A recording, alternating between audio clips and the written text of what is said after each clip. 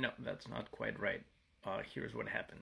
In 2013, Zhang shocked the world by proving that there are infinitely many primes that differ by at most 70 million.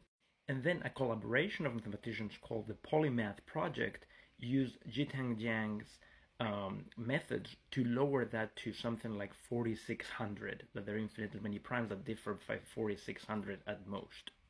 And then later that year, James Maynard, not Terence Tao, but James Maynard showed that you can use some other type of sieve to lower that bound to 600. So there are infinitely many pairs of primes that differ by at most 600. And then the Polymath project came back again, and using Maynard's results, we're able to lower that bound to 246. So the best we can do unconditionally, not assuming any other conjecture, is that there are infinitely many primes that differ by at most 246.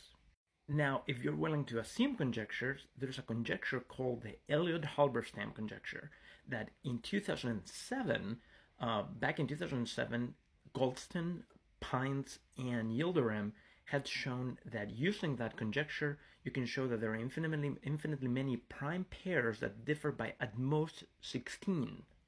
And then Maynard, in 2013, using his ideas, showed that using the Elliott-Halberstam conjecture, actually you can produce prime pairs that differ by at most 12.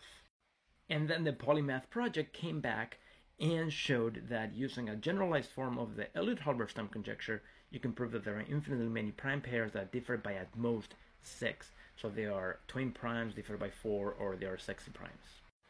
Sexy primes being primes that differ by 6. Oh, by the way, James Maynard got the Fields Medal for this work.